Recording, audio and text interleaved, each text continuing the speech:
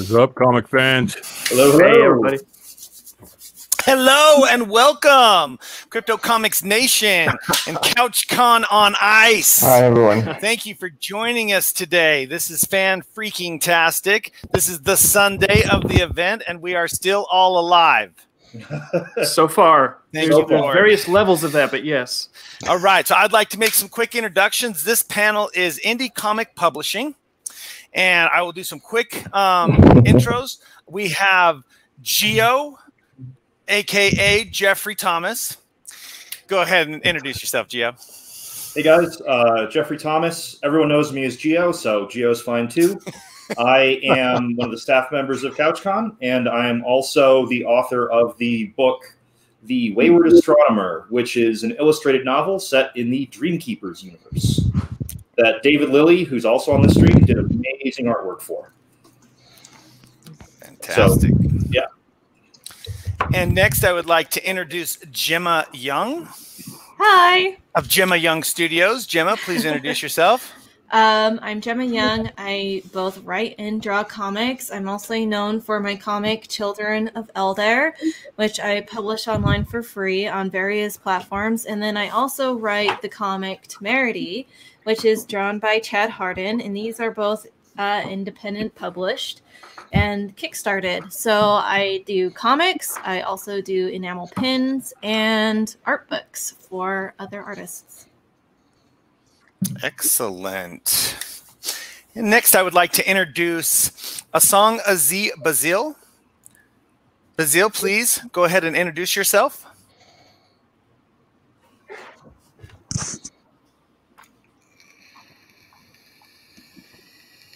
And Bazil might be frozen on us, so those are cool in the background. we're going to come back to Bazil. Wait. Well, there is that delay. Yeah, there is a major delay. He's muted right now, it looks like. Oh. There's a little mute thing next to his name. He's self-muted too, so I can't unmute him. All right, Bazil, unmute yourself, and I'm coming back to you. So we're going to come back to Bazil for his introduction. Right now, I'm going to move over to Darren Davis of Tidal Wave Productions, Blue Water Productions. Darren, please go ahead and introduce yourself. Yeah, I'm Darren Davis. I'm the publisher of Tidal Wave Productions. We've been around for 20 years as of November. I'm also known for creating a comic book series called The 10th Muse, which is also 20 years. And so 10th Muse and Legend of Isis, which we did at Image Comic. We started there, and then we started self-publishing about 3 years later. And still, we've done about 1,500 titles now. And yeah, we're still going strong. All right. Thank you so much. 1 second here. Next, I would like to introduce David Lilly of Vivid Publishing. David, please introduce yourself. Sure. I'm David Lilly. I'm the creator of the Dreamkeepers graphic novel series, which I very much like, and it's expanded into stuff like there's a tabletop game for it now, Skirmish. And Vivid Publishing is also publishing more authors. Here's one example, Firebat. It's our first Christmas comic, and I'm really excited about that because it's awesome. So yeah, we're into comics and games and publishing, and we are having a very fun time, and I'm working with fantastic people. All right. Oh, that was a trick we do. The zang's a bam. And Bazil, are you there, Bazil? No, he's still coming across frozen. So I'm going to move on to Sean Keenan. Sean Keenan of Comics to Movies. Sean, go ahead and introduce yourself, please. G'day, guys. I'm Sean Keenan. I'm live. Okay, but we'll get to you in 1 minute after Sean. Sorry about that. Go ahead, Sean. No problem. So as you can tell, I'm from Australia with the accent. So I own a publishing company called Comics to Movies. So we've been publishing for about 5 years. My main title is the Extreme Champion Tournament, which just recently won Best Comic at a film award, which is pretty cool. We also publish Terra Olympus, which is a sci-fi series. We've just finished a Kickstarter for our latest series, which is called Talos of Sparta, which is an alternate history book. We have a Kickstarter launching on the 19th of December. I know. Can I go now? It's going to be my fifth one for the year, called Fractured Shards. And we are opening up our publishing wing to other creators in 2021. So it's been a very busy year this year, and I'm excited to be on the panel. Excellent. Excellent. Okay, now, Bazil, go ahead and introduce yourself. And everybody, I apologize. There is a delay. That's one of the biggest problems because he's in Cameroon, Africa. While we wait for him to start, I'm actually going to drop off because we've got other guests that are coming on right now. So to make room inside of StreamYards, I'm going to drop off, but I will be in chat and watching everyone. I'm watching. All right. Yeah, you have a little bit of the delay because I'm right down at the Africa. I think the distance and our network is not the best. So I'm an independent comic artist.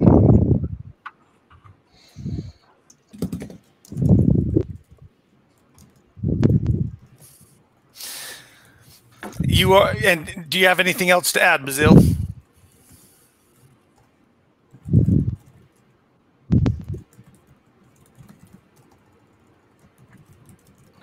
All right. Okay, I thought you didn't hear me. So I'm an independent comic artist who have been working on the book. We are currently working on the book called Katungo, which is being published.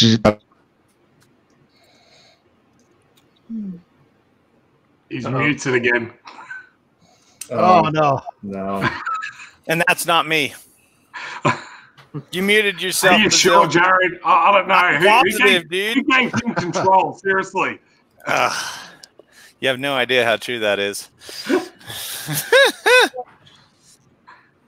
I wonder if he just joins with the voice and removes his video. That could help. Hey, Bazil, did you hear what Gemma said? Just turn off your video and only be connected with voice. I think that would maybe help.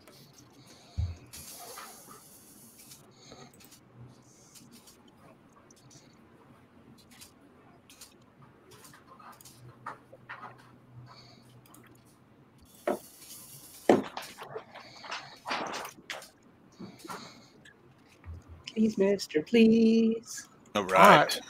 Well, while he's doing that, I just wanted to announce that during this panel, we are going to do some giveaways, as well as we have a new badge just for this indie comics publishing. So, yeah. Fantastic. Well, let's get off to a good start with a great question, which is, so this is about indie comic publishing, and as I have been introduced to this industry, I know that indie comic publishing is extremely hard and not very monetarily rewarding. Starting with the first person that raises their hand, right, Darren? Yeah, right. Starting with the first person that raises their hand, why do you still do this? That's what I want to know. Okay, Sean, yeah, that was quick. Because we're all crazy. Yeah. No,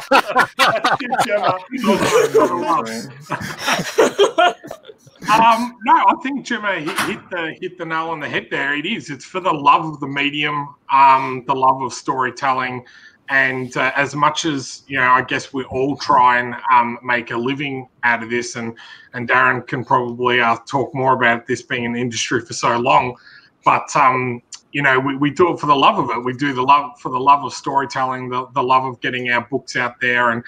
And I've always said, you know, that interaction with fans when you actually have them come up to you and they're so excited about your book that you've released, you know, that makes it all worthwhile in the end. Oh, awesome. Now, Darren, you had your hand raised next. You know, I've been pretty lucky to be doing this 20 years. You know, I started off at Image Comics, and I was pretty lucky to get signed on with them. And then my first comic book, you know, I was looking at what other people were kind of doing, And so I saw what was kind of popular back then, which was the Top Cow style. And so I hired Marv Wolfman to storyboard or to write the script to 10th Muse. And then I hired Ken Lashley, who was coming off of Rising Stars, which was at Top Cow. And then I had Randy Green, who did Witchblade, to do like a lot of the character designs and that type of stuff. So my comic book launched literally at the 6 highest selling comic book. And this is what I always tell people when they want to break into the industry, is that I always have a hook with a lot of my books. So like with 10th Muse, there's so many books on the shelf. And with 10th Muse, we used Sable from the WWF as a photo model. And so that got us on Entertainment Tonight, Inside Edition, all these like weird shows. But I wanted to do the book because there was a lot of celebrity books at the time. There's like China and The Rock, and all of them were pretty much done, or Alley Cat and stuff. And all of them were done just, you know, focusing on the celebrity, where we did the 10th Muse with or without Rena Miro. And if you like Rena Miro, who is Sable, you can pick up the photo cover. And then without it, it was a really good art and written book. And that's why I guess it did so well. And 20 years later, I'm still doing 10th Muse. And yeah, and I do tell people, honest to God, that if I can do it, they can do it. It's just my biggest problem with a lot of indie people is that they just put their stuff out there and they don't promote it. They don't go that extra mile to market it, because you have to market your own stuff. So, yeah. Go ahead, David. I guess I would say it's like definitely like what those guys are saying is on target. There's a little bit of craziness. You only do this if you really love to do it. And for me, more specifically, it's like I've got this vision in my head that is so clear of this like universe and these characters and the story that doesn't exist unless I make it. And so I just want to make that thing more than anything else in the world. So I'm going to do it come hell or high water. And I've sort of accumulated a secondary objective as I'm doing this, which is I do think that there's a lot of dysfunction in the current comic industry that could be done better. So I want to do things in a way that improves the whole market, hopefully, and makes it easier for the people that are coming after us to do what we're doing. You know, maybe if we can blaze some trails, get some new business models established, it'll just make it less of a daunting, impossible task for people that want to break in. So it's not like, oh, you're going to break into this industry, you'll never make money. Instead, it's like, well, you know, if you're good enough, it's a functional market, so you might get somewhere.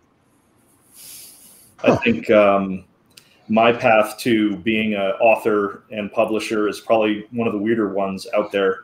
I actually started as just a fan of David's comics, and his universe is really, really rich with a lot of potential for building characters in it. And I just started playing with some characters that I made up myself and put them in his universe. And I was writing my book, not really intending to make it a book, but more just I wanted to explore these characters and explore this universe and see what happens.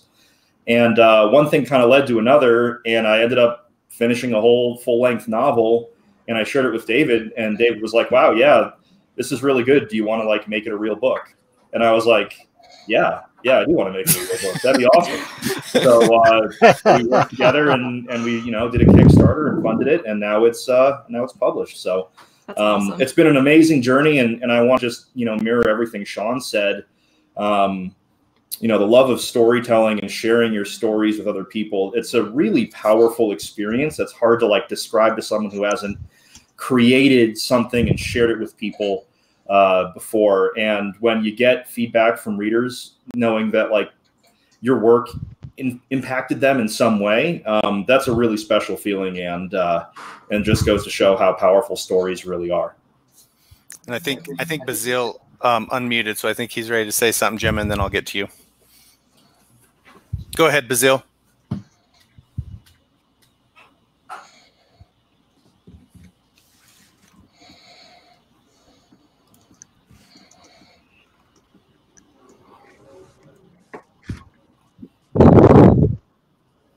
Bazil, can you hear me? Alfonso, yeah, I get you now. I would like to say the imaginations that we have in our head, there is no other better way to do it than to put it through comics. You know, the images that we have, the emotions, the stories we want to tell, it will not be easy to tell it using real life humans. So the best way is to draw out those images, trying to put everyone to feel themselves into the space of our universe, to feel themselves into the emotions of our characters, and try to get the story that we're trying to put out there. And comics gives us that expansion to flow freely. We have the ability to bring everything in our minds right down to the pen and the paper. The only limit is our imagination. So that is why we actually chose this form of expression, of expressing our stories. And I think there's no stopping to it. And I'm actually trying to create some sort of a forum through which we can be teaching this kind of this style of comics right down to the next generation that is coming after us. Excellent. Gemma? Tom just hopped in. We want to. Tom! Oh my gosh! Let me do a quick introduction. I made it. We have Tom Rapka with us. Tom, would you please introduce yourself real quick, and then I'll get to you, Gemma. Yeah. Sorry. I'm Tom Rapka. I run and do T3 Comics with other indie artists, and just make comic books, children's books, and I'm here to have fun. Woo! All right. That sounds perfect. It took forever to get in here. I don't know what happened to my computer. I don't know what's going on. That's all right. At least you made it. At least you made it. All right. Go ahead, Gemma. I have several reasons why I am an indie publisher. One is because I do have these crazy stories that I want to tell. And I'm an escapist. I read and, I read comics and books because I don't want to live in the real world. So I make stories about not living in the real world, I guess. And I create stories that will hopefully make people happy and bring more joy into people's lives. That to me is really, really important. And also another reason why I want to be, a bigger indie publisher is to bring happiness to other artists and creators, because getting into creating comics can be really, really hard. And if I can create a platform or a means for more artists starting out to get their work out there and actually get paid for their work, that to me is just that's my goal, is to help other artists get paid to do something that they love and be happier. Oh, excellent. That's awesome. So Tom, just to catch you up, the question was, knowing what I know now about this industry and indie comic publishers, and the monetary values that you guys are swimming in, I was just wondering why anyone would work in this industry. And so if you do have an answer to that question, feel free to chime in. I have no idea. The monetary part's a joke. We all know we don't make any money. Yeah. I guess it's just for the love of it, I guess. Great answer. Because there's no promises of it happening or working or anything. So it's just really doing it for the love of it and for having fun. And if it works, it works. If it doesn't, at least you're, have an awesome hobby on the side. Mm-hmm. Yeah. So what's a good way for an indie publisher to really know that they are moving in the right direction, if that makes sense? Like there's got to be some way to tell if you're doing things right. What would be some of those signals? What would be some of those signs? Go ahead, Darren. I think trying new stuff, trying unique things, like signing on with you guys, signing on with, Drive Through Comics, going, I embraced the digital world of comic books at the very beginning. And we signed on, we were, I think, one of the first people to sign on with Comixology. And now they've gotten so big that we disappear and they don't care about us. And so, but trying all these different things, like going the school and library route and selling books into that market, developing, just not trying to sell it to one demographic. And so one of the things, like, I know my company set up in a different way, that I have 3 different categories. I have the categories of the creations that I create, sort of like, as I said, like 10th Muse or, Legend of Isis. And then this can turn into movies and TV and stuff. And then I do other things where we kind of get licensed properties, and like, John Stahl, who is a big horror novelist. And we've done Logan's Run. We worked with William Shatner. With Ray Harryhausen was one of our biggest things that we did with Wrath of the Titans. And we do sequels rather than adaptations of things, just to make it cooler for the fans. And then we also do the biography thing, which people have a tendency to think that's all we do, because these things get us attention. And we do them for two reasons. One, I do want to tell good stories. And my background is in the entertainment world. I worked at entertainment television. So I understand the power of celebrity and collectibles and that type of stuff. So when the celebrities or the politicians that we do, you know, those bring, as I said, those bring super attention to the company. And when we get like, I have stuff to well, when we get like, whether you like Hillary Clinton or you like Sarah Palin or you like whatever, you know, when they sign a copy for me, that's actually pretty cool. And I have it's pretty neat. So, yeah. So the reasons we do these three different things is, one, the biographies seem to make more money than, you know, Legend of Isis does. You know, it's really hard because of that world. The license stuff gives us validation as a company, you know, because we are working with like icons, like when we worked with Adam West, John Saul, you know, S.E. Hinton, even, you know, who did The Outsiders, and bringing new stories from them. And then, as I said, and then my own creator-owned stuff is, you know, the stuff that we are trying to get into movies and TV and brands and doing that. So that's what, you know, that's why I'm still doing it after 20 years. Go ahead. I saw a hand. Yeah. Gemma? I think one way to know if your business plan or your comic is working is retention and growth. So whether or not, you know, you will collect readers as you go through your comic journey. And one way to know if it's working is if you keep those people and then your readership grows from there. And at the beginning, it's going to be very, very slow, which I think is why retention is probably the most important part, is keeping those readers and attached to your work. And then as you grow, then, you know, that's obviously a bonus. But like if you have a big jump of followers and then it drops off, that can say whether or not something you're doing is working or not. Okay. Yeah. Huh. Can I expand on that a little bit? Go ahead, David. I think Gemma's definitely correct. Retention is critical. You want to make sure you're getting retention. And to know whether or not that's happening, I think you want to look at like the big scale, like the data on your social media sites and stuff, like, oh, are the numbers going good? Is audience retention? You know, look at all those graphs and things, because that will give you information. But it also, especially when you're starting out, it's going to be almost impossible to grow in the current social media environment. So you got to look big, but you also have to look small. So find anyone that's reading your work and enjoying it and try to get them in conversation and just understand, like, hey, what do you enjoy about this? Why do you like it? Why don't you like it? And if you're getting a few people, especially that just come to you to talk about if they enjoyed it, why they like it, why they would like to see more, if you can understand one person and understand why that person is really getting value out of what you do, then you know there's value there, and you know that you might be able to deliver it to other people. So look at the small scale, understand that even one person could really love what you do, and that might help guide your efforts and put, you know, all the big data stuff in a context that has a human element to it. Gemma? Yeah, and when you are small and you have just a few readers, you have the time to do that. But the fact that they took a chance on you, even though you're not big, that means that there's a higher chance they're going to love your stuff. And, you know, you're able to interact with them more easily. And, you know, keeping those valuable readers from the beginning is crucial to growing your audience in the long run. Tom?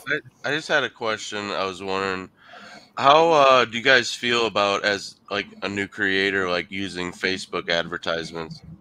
I like it personally. We gain followers from that. We gain sales from it. I gain more sales from posting on Facebook than I do. Like, I don't get TikTok, so I'm not the demographic. Yeah, I don't. I'm the same way. But I post a lot. I join a lot of Facebook groups. You know, I join. I can give you a secret. Go join, like we do, as I said, we do a lot of celebrity comic books. So I do have a fake Facebook account, and I'll say it. And that person is a fan, and so she'll go into a Beyonce group and go, "Oh my God, this is super cute! Oh my God, look at this! I got to get it!" And I get more sales from that because Wow. it's Interesting. biography things for us really do well, and it's hard because there's so much competition in the fiction world. So, you know, and as I said, we always try to do things with hooks. Yeah, when we created Legend of Isis, you know, I knew that there was a 70s TV show called Secrets of Isis. But then what we ended up doing, because I thought of this as a business, is I contacted the people that did Secrets of Isis, and our comic book is on the DVD for ISIS, the TV show. So I always try to do things that really blow down doors, try new different things. So, and that's what I keep telling people, really push yourself, ask people. You know, I asked William Shatner to work with me, and he said yes. And just because I asked. So, and I didn't have to pay a licensing fee to work with him. So, and we partnership. And that's the same thing with Stormy Daniels. Yes, I get to work with Stormy Daniels, and she's pretty cool. So that is awesome. I love Space Force. Awesome. Yeah, Space Force is really great. So yeah, I'll just add on that as well. Like, we're doing our first launch with a celebrity on the 19th of December called Fractured Shards with Dan Furigel, who played Agron out of Spartacus. And it was exactly what you said, Darren. I just literally just asked. I just said, "Oh, you know, would you be interested in doing something?" And he was like, "Oh, hell yeah! I've actually got this idea, but I don't know where to start. Can you help me?" And I was like, "Well, I can do the writing. I've got the writing, the artist, and everything. If you lend your name to it and everything." And I've been super surprised at how hands-on he's been.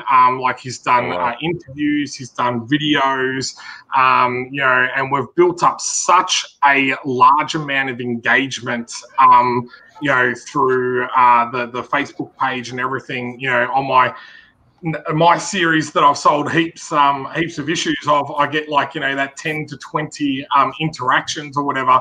But this series that I haven't even released yet, we've got 170 to 250 engagements we haven't even released yet. And that's just the power of an influencer or a celebrity or someone that can lend their name to your business. And, you know, your question was, how do you know when something's going right? It's when people start saying yes and when people start coming towards to you. And I think that's where I really changed. I was a fan, like Jeff was saying. This was not something that I had planned or set out to do. So I seeked a lot of information from other people, and it's now interesting where I've reached a certain point that you find that people are starting to come to you. And I think that's when you know you're in the right direction, as well as when people are coming and asking your advice. And, you know, the biggest thing I could say is, you know, pay that forward. And as Vivid Publishing was saying before, that, you know, if you can set a pathway and help others along the journey, that only comes back to you, you know, in fans, in support, in you know, even sharing and cross promotion and all those type of things. You don't realize how answering one person's question later down the track can lead to 10 new fans because they've posted up on their own page or something like that. All right. Well, the next question actually comes from chat. Let's see. Valerie asks, Darren, how have you generated interest in non-celebrity biographical comics? It's kind of, Valerie, when you were just saying about, like, how do you know if you are doing well and that type of stuff. So we did a book with the Fabulous Beekman Boys, and this kind of shows you, and literally I have all of stuff. So you can tell, like, literally my comic book about a llama, a female llama, is on the NASDAQ, you know, big Jumbotron. And so that shows me that, like, wow, I'm doing something right. And to team up with them, and they got to ring the NASDAQ bell, and they talked about the comic book. And so promoting as I said, promoting the non or the fiction stuff that we do that doesn't have celebrities attached to it, it's hard because there is so many. That's why I always say to have a hook. And so just like with ISIS, there's a hook to that. You know, creating a cool concept is great, I created a series called Dorian Gray, which is a modern day version of the original Dorian Gray. And instead of just doing it as a cool comic book, we did novels on it, and we worked with Marcosia. And so we're trying to create different brands, like what David, is that David? Like what you're doing with your game. I think that's brilliant. Like cross breeding into different areas. It's brilliant. So, and your cover's really cool with the red stuff, the blood. Oh, thank you. It's our first foil stamped. It's beautiful. It's very beautiful. Yeah. Well, show us shiny. Hold on. Put that up front and center. There we go. Awesome. Oh, wow. I like that. Oh, that's fantastic. Yeah, I like shiny stuff. Don't we all? I think gold follows shiny. Right. Bling bling. Bling bling. So any other questions? Any other questions from anyone? Because right now, and chat, please feel free to ask us questions. We have some very successful indie publishing comic creators. Oh yeah. Jenna can go first, or she can go first. What? No, I was just like, I don't know. Well, she'll have some great answers for questions us to get through here, and I think we've only answered about 2 of them. So why don't we just keep on rocking here? Yeah, go ahead, Tom. Can I ask you a question? Well, so this is for everybody. So dealing with retailers as an indie publisher, how do you guys find that? Is it difficult for you guys to get more than just local stores, or is it easier? Are you guys all with Diamond? How does that work for you guys? I'm not with Diamond anymore either. So yeah, I could just say initially I thought, I'm going to be a comic book publisher. I guess I'll get it distributed into stores. But looking at Diamond's terms and stuff, it was never economically viable for us. So we just never went into Diamond to begin with. And we're still not really in many stores. We've been building a direct-to-customer system, and that's been very good for us. And I love comic shops. I want comic shops to thrive. But it's just, aside from the stray one that I visit myself, and then I can talk to the person and we get our stuff in their store, and usually it sells and makes some money.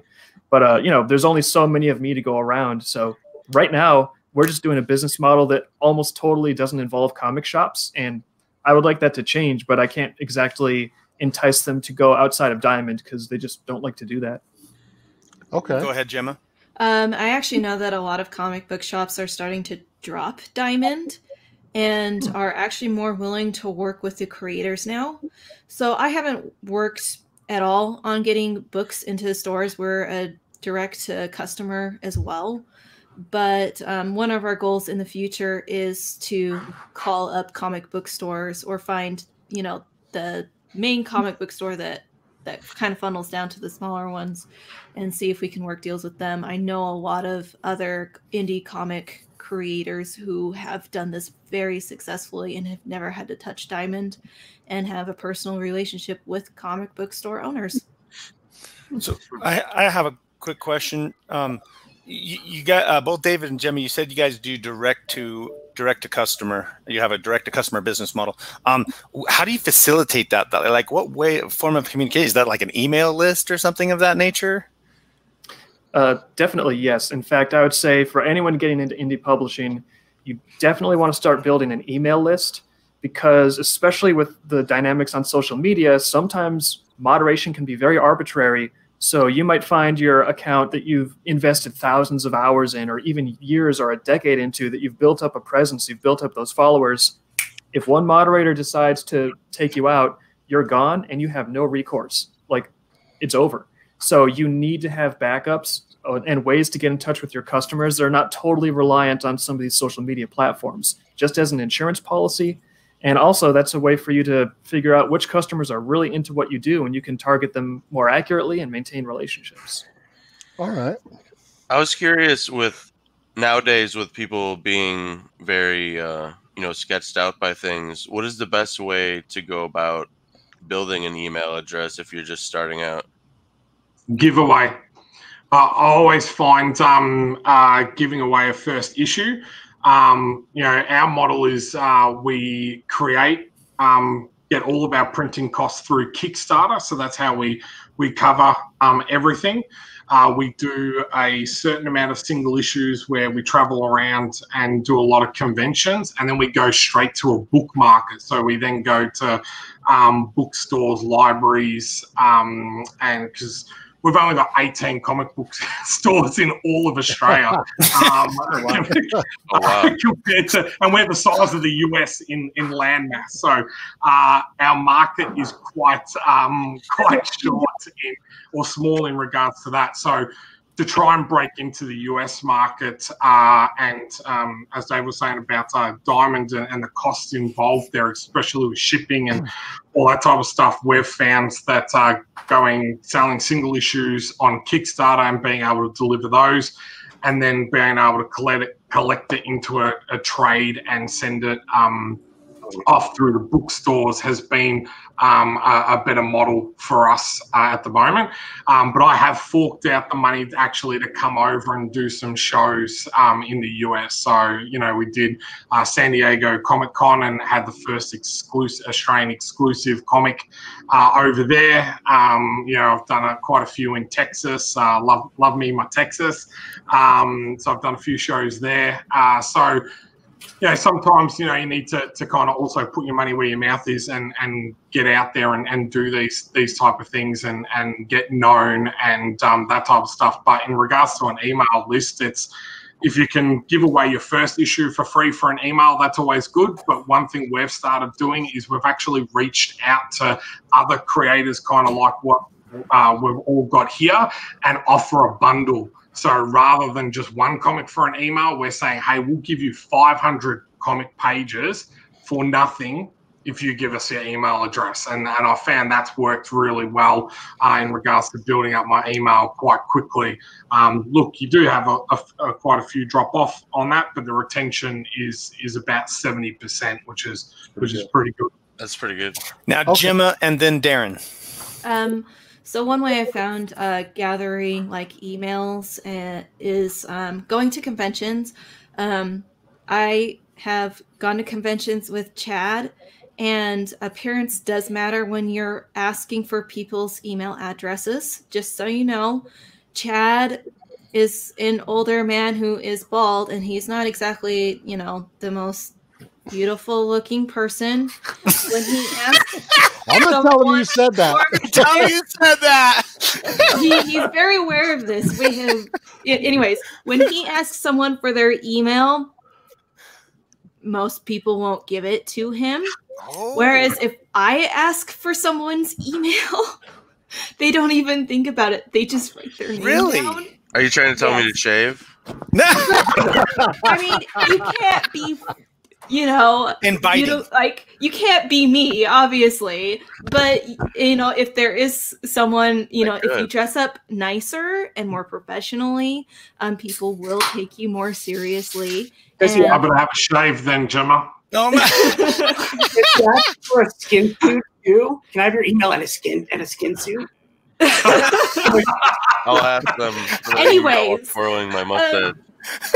So when you present yourself at conventions is important when you're trying to grow your audience, especially if you're trying to hit a younger demographic.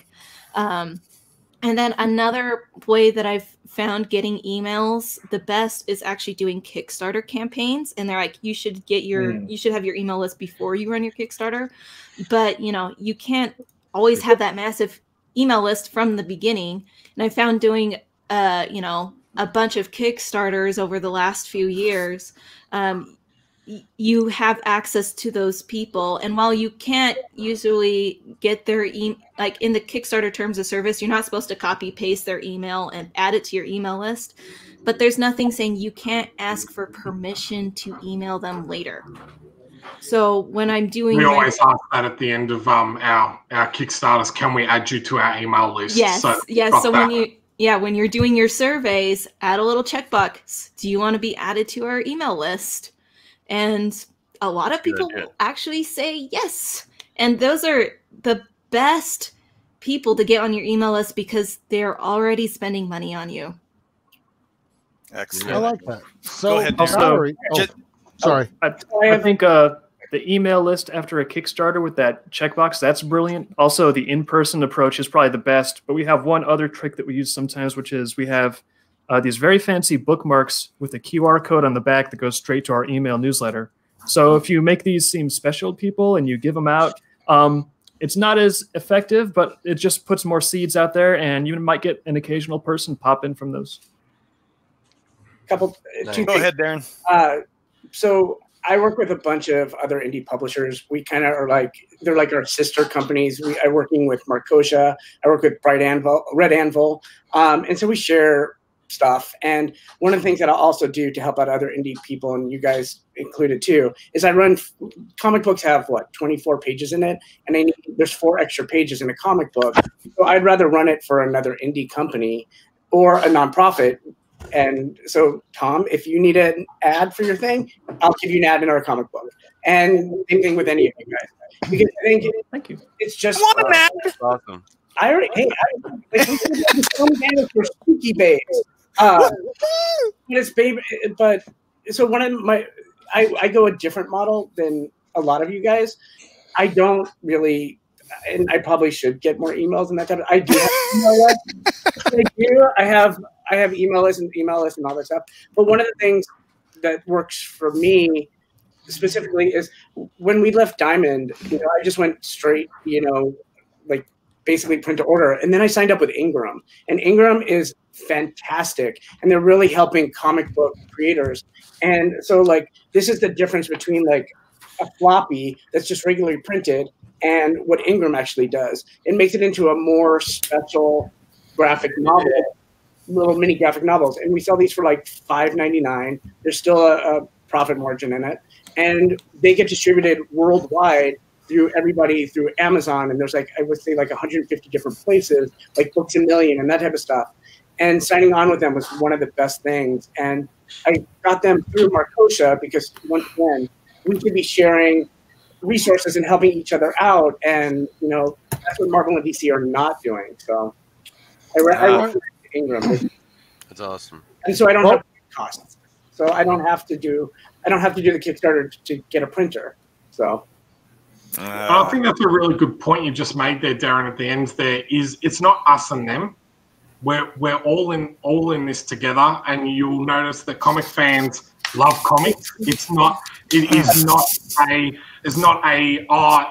they buy Tom's book, they're not going to buy my book. That's not the case at all. And we need to get out of that mentality. So helping other creators, all it does is help yourself. And we're all in this together. So a lot of all right. So we have a new guest right now. We have TCT Comics in the house. How you doing? Jamie Colby, buddy. How you doing? He was late, and just while we make this introduction, Jamie, I'm going to give you a second to introduce yourself. Bazil, actually, his network has just been too bad, guys. He can't make it back onto the stream, so he says he's watching, participating, and he said thank you for the opportunity to be amongst such amazing creators. He feels incredible to be in your ranks. So that's great. Yeah. Go ahead, Jamie. Go ahead and introduce yourself and who your publishing company is, real quick. Well, my name is Jamie Colby, as you guys already know. Also, most people call me Z-Hill, which is my fans. But I am the owner of TCT Comics. We've been doing this for 25 years. Constantly running and ongoing. So yeah, I'm here live with you guys, fellow amazing indie stars out there that are just making the world shine brighter and brighter every day. Appreciate you guys. Thank you. And proud honor for Crypto Comics. Thanks. Right on. Okay, so short now and sweet. I had somebody who's go ahead, Matt. Did you say? Oh, yeah. We have a question coming in from Chimera. Let me read that one off.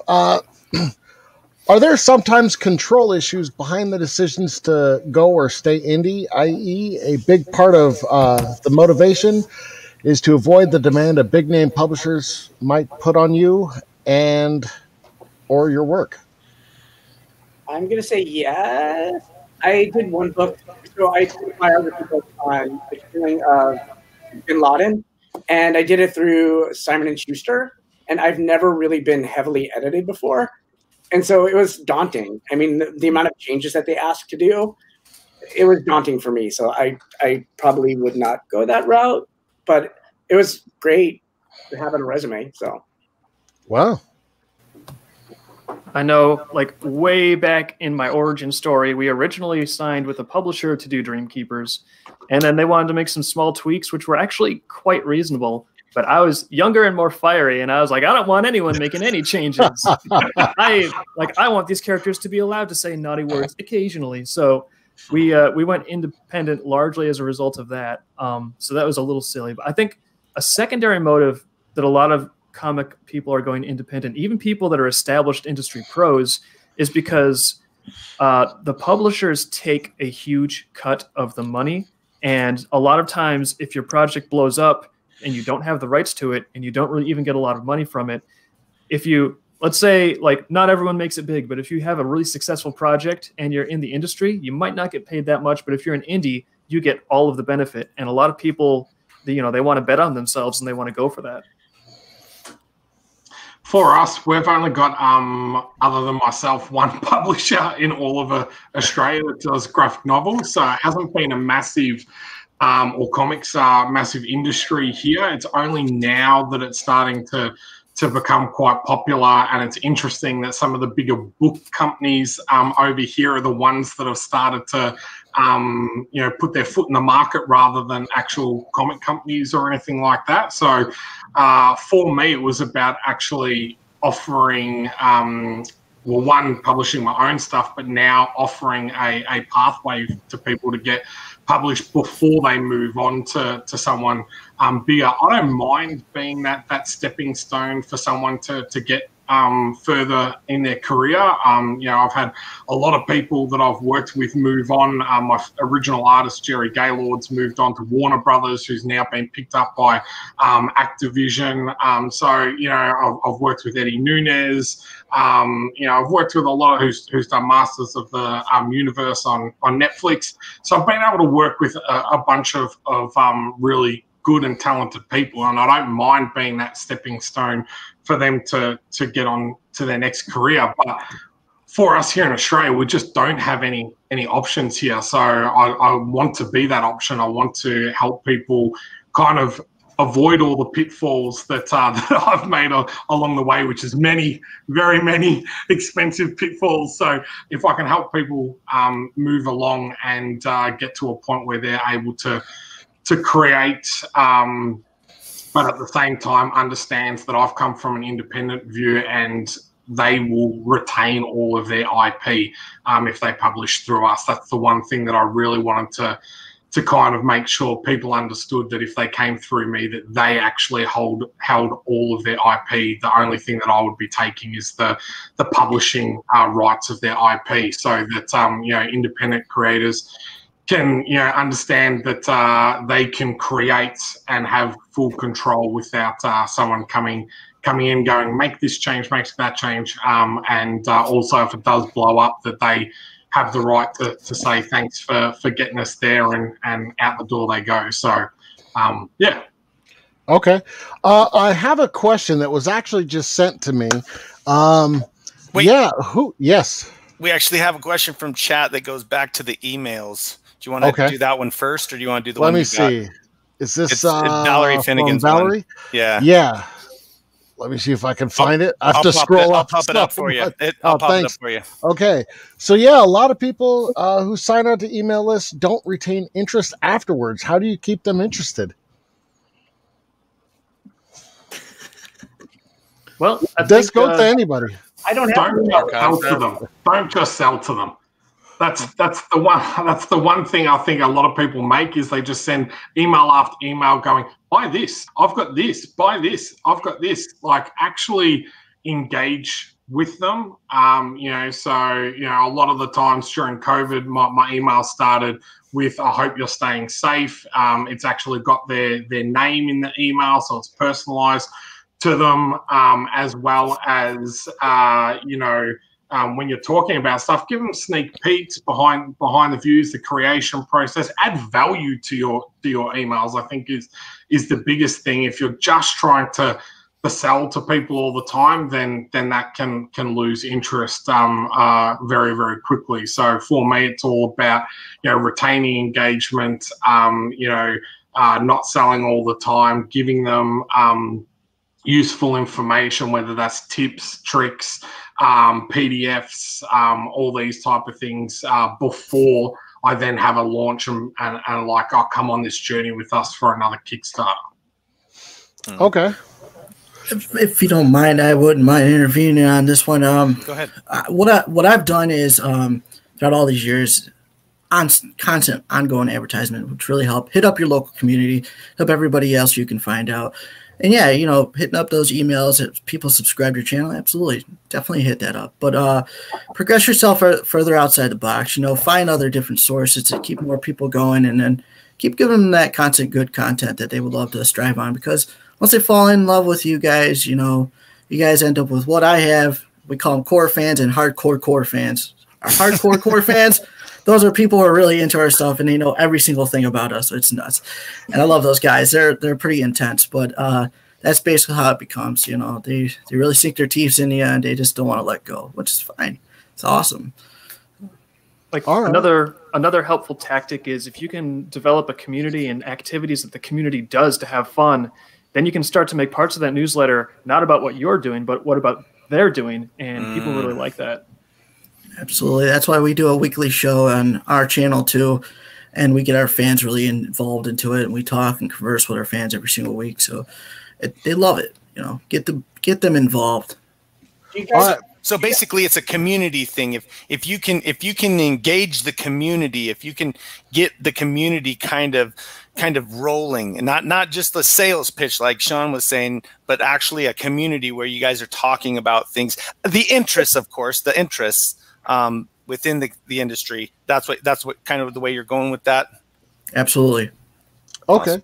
Before we go any further, we need to actually give a badge away. Oh my gosh, we haven't given a badge away? Quick, hurry, No, we haven't. So if you go on to the cryptocomics.com/dashboard, so this is just your dashboard right here, guys. You scroll down to my badges. Oh my heck, I can't believe we haven't gotten this yet. Just one second. And put in the code GarageBand of Comics. Garage Band of Comics? Yep. That's awesome. This is an indie panel after all. Okay, so Garage Band of Comics, all one word. It doesn't matter if it's uppercase or lowercase. And yeah, you get the I Need Some Indie badge. Nice. All right. Awesome. Woo. Did you put that in the chat? Oh, yep. I'll put it in right now. Thank you, sir. Oh, I dig it. My collection is growing. My collection is growing. Sorry, y'all. I make them do that for me. No, I like getting those badges. It does get addictive. Oh, yes, it does. Now we do have a question from the field. He just likes his name being seen. He's feeling left out right now. But who is the biggest name in the industry that you haven't worked with but want to? And first person to raise their hand, and then we'll just move around because I want everybody to answer. Oh, right on. So many. I want to work with Tom. Jamie, you want to work with Tom? Jamie? Oh yeah, yeah. I would. That would be awesome. Todd McFarlane would be great. Okay. Oh, there you go. Okay. David Lilly? I've been hearing great things about Sean Gordon Murphy. His art is spectacular. So okay. And we got a head shake. Better be careful. I worked with him. Yeah, not the greatest. Darren, who do you want to work that you haven't worked with, Darren? I actually gave him his start. So really? Oh, nice. He did. He did a small thing in Judo Girl for us, and then he also did Lost Raven, which is our HIV graphic novel, and he did that. So good luck with that. People get better, Darren. You know what? You're always going to get the truth from me, no matter what. I don't. That's why people like. I just will always tell them. I just like. That's why I'm like. I get in trouble for bleeding cool, all that stuff. It's just like whatever. So. We love you, anyways. I know. Yeah. Gio. I'm just gonna. Excuse me. I'm gonna quickly drop off. I actually had to do some back end stuff to get ready for this next. Event that we have. But it was so great to be here on this panel with all these great indie creators, and you guys are great. It's so good to interact with all of you, and I hope everyone else enjoys the rest. Okay, give us the name before you go. Give us the name. The name of who's the one person you want to work with that haven't had a chance to yet? David Lilly doesn't count. Emperor Palpatine. Oh, Emperor Palpatine. I dig it. Okay. See you, Gio. See you guys. Later, dude. Take care. Later. Gemma.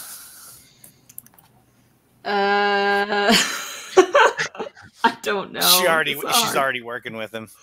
I am working with Chad Hardin, which is awesome. I guess if I wouldn't mind doing something with Michelle Chakowski, who does Ava's Demon. Okay. And that is a big indie comic out there. All right. So Darren, Very cool. who's the one person, and this is going to be hard for Darren because he's probably worked with everybody. Jared, I pick you. Me? Yeah, I pick you. Woo! I'll take it. Have fun. I'll take it. I want to do a conspiracy theory comic book series. Oh, dude. I would read that. I would totally read that. We can come up with something cool. We can come up with Yeah, something real I've cool. thought of it already. It's called Side Chops. Shiny Chops take over the world. Those are pretty amazing pork chops. All right, TCT, what about you? Well, I did say Todd McFarlane. Yeah, that's right. You did. There, Sorry. Way to just totally not even hearing. Whoops, it happens. I made a mistake. I wanted to see what it's like to be human. Matt is actually helping with what Fry normally takes care of, so he's actually like he makes it look easy, but it's not. If there was one guy I wouldn't mind doing a side-by-side comic book with, it's sad that he's passed, but unfortunately I can't do that. So yeah. I know who. Stan the Man. Stan the Man. Yeah, that's right. You did a tribute for him in one of your comic books. Yep, that's right. I did. It's company still publishing though, so you can work on one of those. Yeah. It's not the same, but it's not the same. All right. Well, we are coming up on a hard stop, guys. So before we bolt, I really want to do the shameless plug. So each one of you get the opportunity.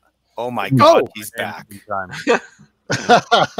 Hey, we can't hear you. We can't hear you, Fry. Could you say that again? I don't even like the way he's acting. We're not going to have him in here. I'm just kidding.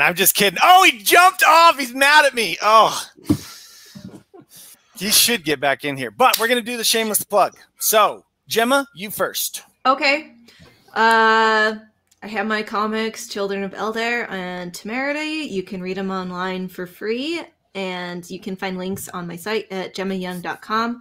We are also launching our Kickstarter for the second issue of Temerity on January 19th, and we are really excited about it, and the art is awesome because Chad is the one doing it. All right. And now, Darren.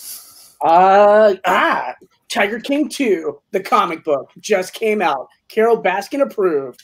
And then we also Space Force is coming out. It's up for a adult video award. Oh my gosh. We're excited to have porn without doing porn.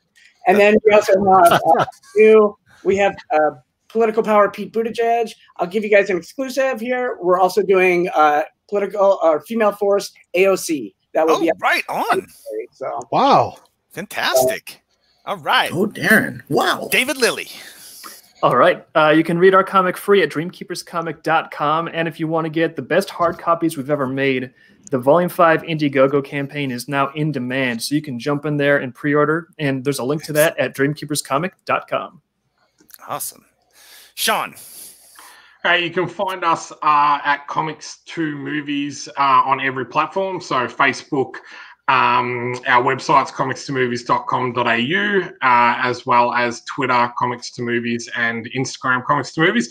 Our next Kickstarter will be the 19th of December for Fractured Shards with actor Dan Furigal. We're going to do a live launch, and we're going to work with Crypto Comics to do something special as well. So Yes. would love everyone to come on just before Christmas and have a look at this awesome cyberpunk dystopian crazy series that we've created. Very different from anything I've done before, so super excited. Excellent. Tom. You can check us out at facebook.com/T3Comics.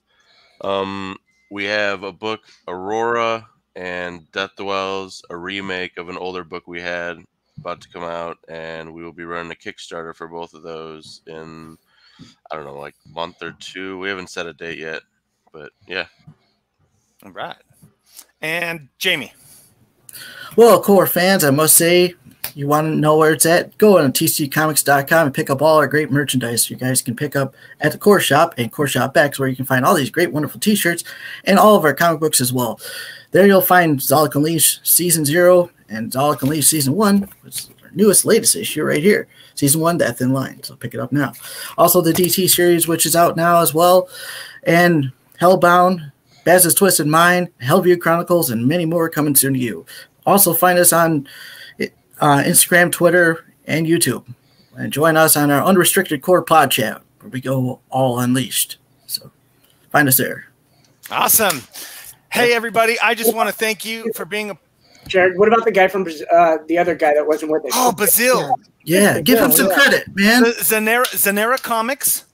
He's Zanera Comics. He actually... Give me a second. I'm trying to find his links. Slow down, Jared. Oh, I apologize. I apologize. Fry makes this look so easy, but... I know. I know. God. I shouldn't have made him mad when I kicked him off like that. I know. Okay. I'm sorry. There, I did that to you. Okay. Okay.